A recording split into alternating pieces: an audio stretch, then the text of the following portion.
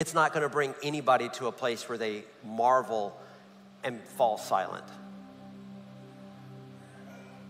But when people see the image of the same Creator that made them, it does something.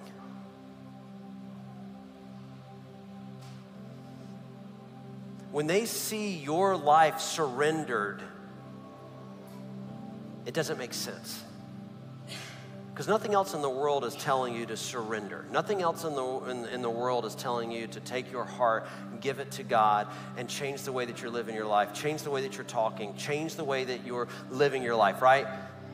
Everything else around us is saying like be a hedonist, live to the fullest. You can have this, you can have that. And then you come into this gospel presentation in which out of all the religions in the world, this one God, right? He comes, he walks out the life that you and I should have walked out, and then he dies the death that we should have died, and he is buried, but he is resurrected, ascended, and soon returning, and he did all of that so that you can join him in eternity.